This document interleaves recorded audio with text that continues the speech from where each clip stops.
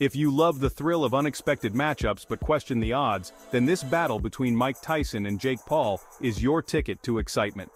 Imagine this: Mike Tyson, the youngest heavyweight champion in history, stepping back into the ring after 19 years. At 58, he's facing 27-year-old Jake Paul in what's set to be the most age-divergent fight in boxing history. But here's the kicker: they're fighting 8 two-minute rounds with 14-ounce gloves. Bigger gloves mean less knockout power, which could change the game. Will Tyson's experience overpower Paul's youthful energy?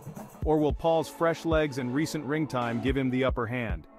Now let's break down the odds. Experts are leaning towards the fight lasting over 5.5 rounds. Tyson's stamina and resilience could really push this fight to the later rounds despite his age.